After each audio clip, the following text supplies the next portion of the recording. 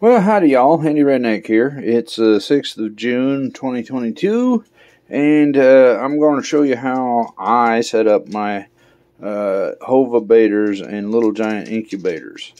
I'm setting this one up to run without an automatic turner in it. This is actually a Hovabator, but as you can see, we've got down in the bottom with the channels here with water, and then a 1/4 inch by 1/4 inch screen. On top of that, we're going to put some shelf liner that's foamy and spongy. In the middle here, since this is the Hovabator, we're going to put our calibrated Govee sensor. We're just going to set this in here. And then we're going to do something that a lot of people are going to think I'm a little bit crazy for. But believe me, it actually is a good thing. We're going to add some fake eggs. And the reason we're adding these fake eggs is they are a heat sink. And they will actually absorb heat and radiate it back out. And that will actually help to stabilize the temperature in the incubator. Now again, everything's going to the center here for now because this is a Hovabator, and the Hovabator's heating element runs along out here. Now, as I was saying, this here's the Hovabator, and as you can see, the heating element runs around the outside here, not in the center.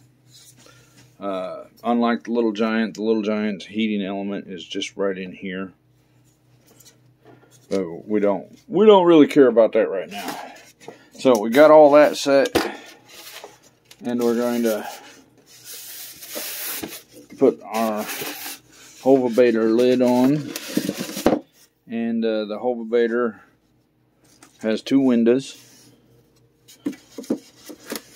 They're smaller than the Little Giant windows, but they do the same function. Where I live, I just leave the plugs out because it don't matter much here. And then we've got an increase and decrease setting. And we're just going to turn this around so our cable is at this side, away from the wall, so we can plug it in. And then this is an heat on indicator light. Now, to make adjustments to the Hovabators, you've got a little knob here to increase and lock, or unlock and decrease, and that's so you can make fine adjustments. Again, with the fake eggs inside, you shouldn't have to adjust this as often, or if ever, once you get it set, because those eggs inside will actually help to prolong the life of your heating element, because again, they absorb and then radiate the heat, so your heating element won't have to work as hard.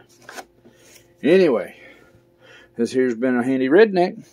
I'll talk to you all later.